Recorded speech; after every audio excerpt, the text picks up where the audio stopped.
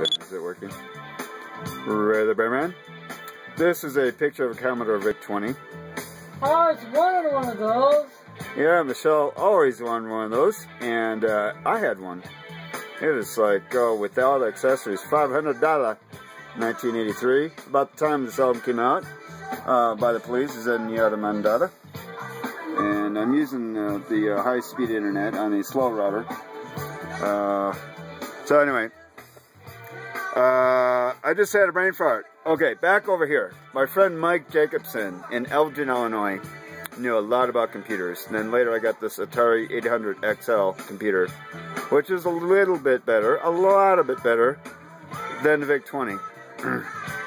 I created this diode circuit for a modem instead of using the acoustic coupler, matched two 600 ohm transformers, and connected it to the touch-tone phone. Yeah, anyway, over here again, this BIOS is locked to, where is it? Okay, this is a gateway, about 7 weeks old. The hardest project I ever worked on any BIOS was to break into the BIOS on a safe boot. This is a volume licensed copy of Windows 7. I also have one of XP. And these are both copies that are used for El Paso County, state of Colorado, etc.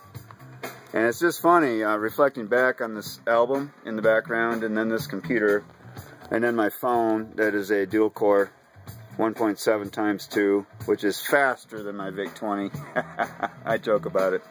So yeah, getting into the BIOS was really hard, but it's now on the internet for other machines. I used a Linux WUBI installer to run a dual boot, installed Linux, and then the BIOS opened up. But this one took hours and hours. So there you have it, Windows 7. Right now there's no internet, so I have to actually put another wireless card in it.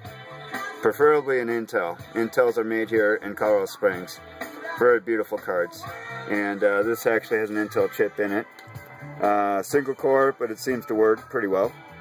And of course, parts. So I have fun with what I do, but it was actually my friend Mike Jacobson that got me a head start. Mike knew a lot more about Apple, and I learned how to put kitty cats into Macs. So basically I just wanted to make a quick video because I had a busy day. Went to people's homes, worked on computers, talked to the kids, and who'd have thunk it that I'd, be able to talk to so many people in one day.